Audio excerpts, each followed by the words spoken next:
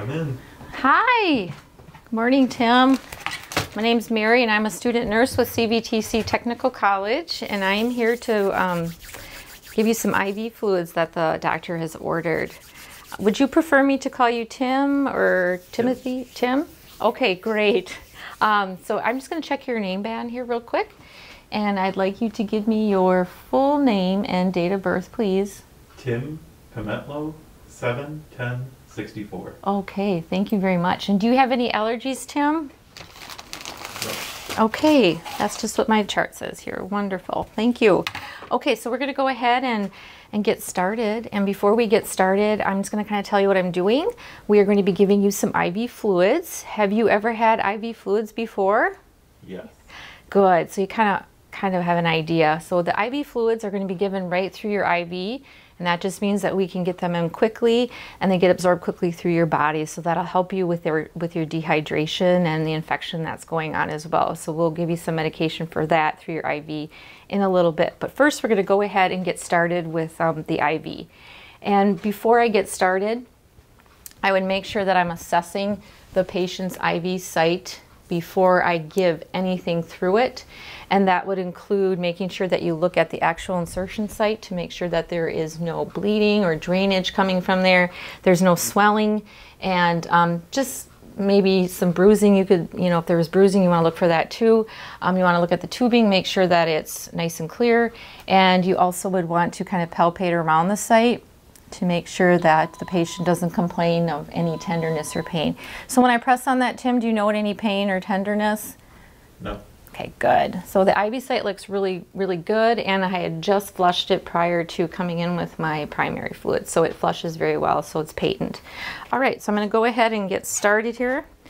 Just going to turn around. So just don't mind me, Tim. I'm just going to be getting the IV fluid ready. So what I did prior to coming in is I did my first 2 checks on the IV medication. I took it out of, it's considered a medication even though it's a fluid, so we always want to do our 3 medication checks on fluid no matter what.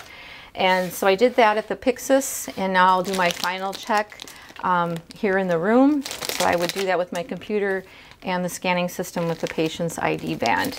But we have here a 0.9 sodium chloride solution, which is a common solution that we give. It's isotonic, so it matches the fluid osmolarity in our body.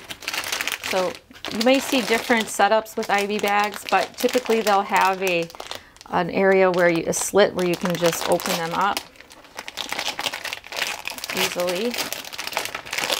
And you do not necessarily need to wear gloves when you're prepping your bag, but I would recommend putting gloves on when you're dealing with the IV site.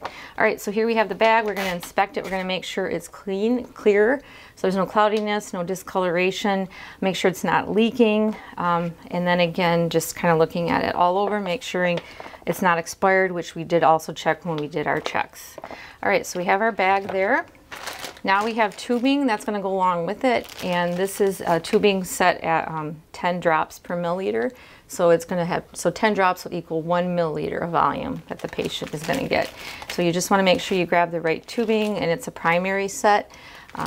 So it means it's going to be a little bit longer in length than you would with a secondary set. So again, we're going to open that. And typically I like to keep it contained. I don't like to go crazy and open it all up right away, because that way you don't have the tubing flying all over and getting contaminated. It's really, there's one part that we have to keep sterile, but for the most part I try to keep it kind of contained. So I'm just going to take this little, so here we have the tubing, and then I'm going to go ahead, and if you look at the roller clamp, right now the roller clamp is open. Okay, so we basically want to close that roller clamp before we prime the IV. So let me just show you here. There's 2 clamps. There's one here, and there's the roller clamp. So this roller clamp is way down at the bottom of the tubing. So I'm going to try to move it up a little bit more because it's just easier to work with. So I'm just going to pull it up a little bit. Okay, so this clamp, you would just push it together, and that would clamp the IV tubing. Or you can open it. This is your roller clamp, When it's in the up position, that means it's open. When you push it in the down position, that means it's clamping off the tubing so that the fluid doesn't run out, okay? So you always want this clamped right away. So every time you open up a tubing bag, clamp your tubing right away. Otherwise, you're gonna spike it in the fluid and it's gonna start running out all over the place. So just keep that in mind. All right, so now we have our IV fluid bag, and you're gonna have 2 ports. You have this port that looks clear, then you have one that has a little rubber stopper on it. You wanna avoid that one with the rubber stopper because that is just in case you're going to add something to this bag, which is done rarely. But this is where you're actually gonna open the bag. And so I'm just gonna pull it down and open it. It won't come out because it's sealed, there's a valve. So you can see it won't come out. All right, now you want to be very careful not to touch that with anything because that is got to be sterile. Normally I'd have this hanging up on the IV pole, but I wanted to be by the sink to show you how to prime it. So your spike is going to go right into the IV bag, and you might have to twist it a little bit to get it in there. But once it's in there, you know, you try to get as close to the hub as you can so that it's in there securely. Then you want to go ahead and just kind of make sure that it's filling the drip chamber. So I've filled my drip chamber up about half full. Now I'm ready to prime my bag. So I'm going to go ahead and I'm going to find the end of my bag, which is right here, or my tubing. Sorry, I said tubing. All right. Yeah, I wish I could hang this a little bit, but that's okay. So I'm going to hold it like this, and I have this is where the fluid's going to come out of at the end. And I'm just going to open it up over the sink. Now, I'm not one that always opens the cap because I don't like to get it, you know, unsterile and dirty. So I actually leave my cap on the end, and it works fine. So then you want to close it when you're done priming. So now I have fluid that went all the way through my tubing. And the reason I prime is because I want all the air out of it. I don't want to give the patient air. Little champagne bubbles in there isn't going to kill a patient, but if you have large air boluses in there, that can kill your patient. So you want to, you know, 10 milliliters of air would be detrimental for your patient. So anyway, I'm going to move on over here, and we're going to hang it up on the IV pole. Okay, we'll just make sure I'm moving along here. All right, Tim, I'm coming on over here. So I'm going to go ahead and hang this up. Okay, and in some facilities you might see that they label their IV tubing. All right, so now we're going to go ahead and open this up. And there's all different types of IV pumps that facilities use. So you just have to kind of play around and get acclimated to what your facility uses. All right, so this one here, I'm just gonna feed that in here. Okay.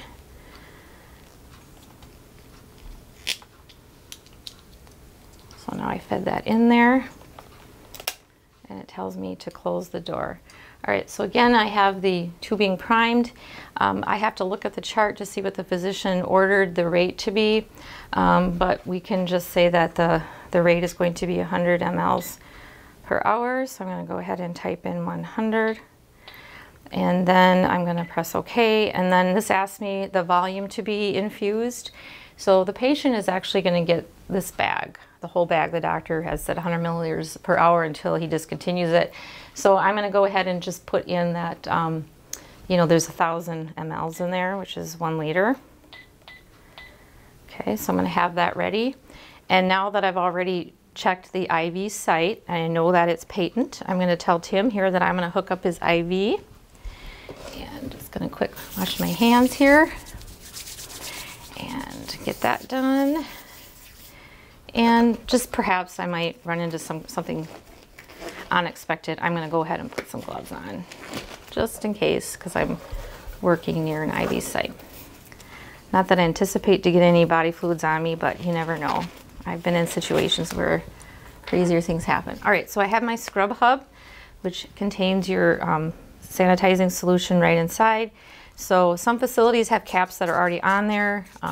Since there's no cap on here that's already disinfected, I'm going to scrub this for at least 10 to 15 seconds. So we'll say it's been 10 seconds. All right, keeping that area from contamination, I'm going to go ahead then now and put this end on. Just screw that on. It's a lure lock to tighten it. Okay. And then make sure that all your clamps are open now, because if you have a clamp that's on, it won't work. So you want to make sure that you open all of your clamps. And then when you're ready to begin, you press run.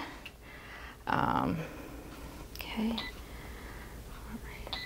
All right. Okay. So key it here. All right, and so now we are running.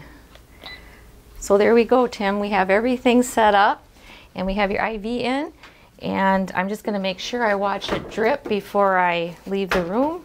We're going to put the side rail up, take my gloves off, and okay. And it's just running. Okay, so now we're gonna throw this away, wash my hands. All right, Tim, let me know if you start to feel any burning, or if you feel like leaking there, or any pain while that's going in. I'm gonna step out, I'll come back and check in 15 minutes to make sure everything is going okay. Does that sound good? Okay. Great. All right, so I'll give you your call light here. Make sure you have that, and make sure your bed is locked and lowered. Anything else can I get you before I leave? No. Okay, I'll just put your bedside table right here so that you have that access for you. All right, great. All right, we'll see you in a little bit, Tim. Thank you. All right, so also with our IV setup, we want to make sure that we label our tubing. You will follow your own facility policy as to how long or how frequent the tubing should be changed. For instance, this one is a 96 hours, so you would go ahead and put your initials in the RN initial spot, and then the start date and time. So if I started it on today's date, and then I'd also want to put the time that I started this or put this tubing on, and then also you would want to put the end date where it needs to be changed. So 96 hours from today and today's time is when you would want to get this tubing down and change this, okay? The same with this one, it has 96 on here, you would do the same thing. Now some facilities you will see a 24-hour turnaround time where you have to change it in 24 hours, and some facilities too you might see 72 hours, it just kind of depends. But you have to know your facility's policy, how often the tubing needs to be changed. But that's very important, otherwise you don't know how long it's been hanging.